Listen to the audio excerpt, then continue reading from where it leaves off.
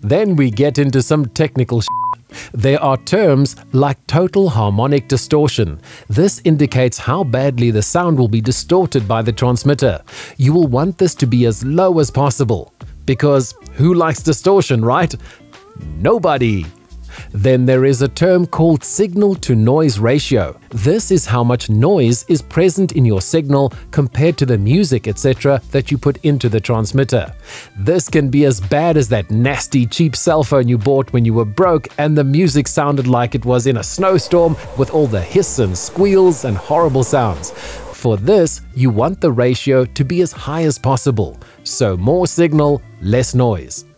The problem with non-FCC approved transmitters is that they might not be completely honest about this information and could send you a transmitter that does not at all meet these specifications that they claim. It's a real hit and miss luck of the draw type of situation, especially if you buy some cheap transmitter put together by a person living happily and freely in a sweatshop of their choice. I hope you picked up the sarcasm there. If not, I don't know what to tell you. What is even worse is unless you have access to some seriously expensive equipment, you might not even know how bad it is.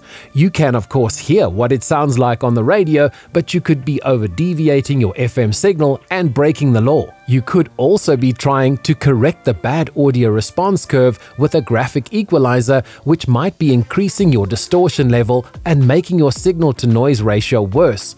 You could even have a poor signal-to-noise ratio to start off with, which is just about impossible to fix because the noise is in the transmitter before your music even gets there. Even FCC-approved transmitters might meet the legal specifications but still sound bad because of the total harmonic distortion level and signal-to-noise ratio. The good thing with FCC-approved transmitters, though, is that they legally have to match the specifications they claim, so you should at least be able to see some of the good and bad qualities by simply looking at their specifications. Just a side note here, transmitters don't give you that big radio sound. Nope, that comes from your audio processing. The transmitter should simply be as clean and clear as possible. That being said, some transmitters have a built-in limiter processor that can give you a very loud sound, so it's easier to sound like a big station even if you don't have expensive processing. On the point of limiter compressors, if you buy a transmitter with no limiter at all, you are going to have a very difficult time keeping the sound from distorting and going outside the legal limits of signal deviation. So having a built-in limiter should be a prerequisite for choosing a transmitter. Many of the cheaper or non-FCC compliant transmitters don't have a limiter, so you will constantly be worried about the audio levels. By the way, that is the way many unlicensed broadcasters get caught. Yeah, because their station sounds like shit. There are also professional transmitters that don't have built-in limiters, but the assumption would be, as a professional, you would know to attach a limiter to the transmitter either using a brick wall limiter or through your audio processor. As far as reliability, non-FCC approved transmitters again are hit and miss and could work for 5 minutes and then just stop working. One thing that makes a huge difference is the power output protection. Many high-quality transmitters come with a built-in output protector, which either shuts down the transmitter or lowers the power way down to a safe level if something goes wrong.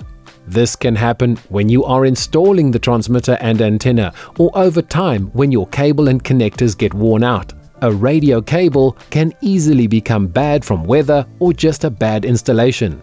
This can cause your transmitter to blow its power transistors. This basically makes your transmitter useless.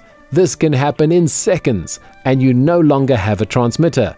It actually happens a lot when people buy their first transmitter and are so excited that they switch the transmitter on without an antenna plugged in. And yep, it's goodbye transmitter.